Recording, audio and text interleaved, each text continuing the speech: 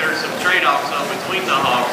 The hog that wins the first class is certainly a bit more comfortable as he gets out and travels here in our final drive. We talked about in class, he was probably, leaning up in that particular situation. No questioning once I get right on top of him, studying over his loin edge, just starting to put on quite a bit of extra finish there. I see that hog as being one that's really good from a build standpoint, but for me, maybe needs to be just a bit leaner in order to improve his carcass stability. The young lady's Barrow comes out of the second class, really heavy boned, he's stout made, opened up all the way through.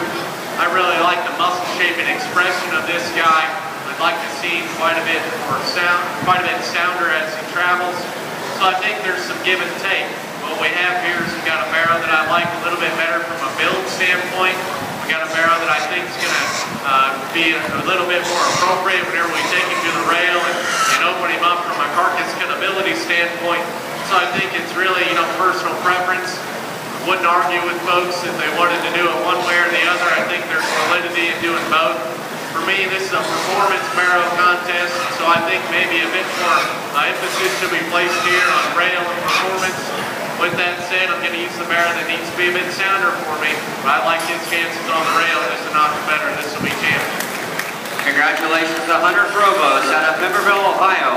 Barrow number 1113, your champion light cross performance Barrow. That Barrow had an average daily gain of 2.33 pounds per day. We need that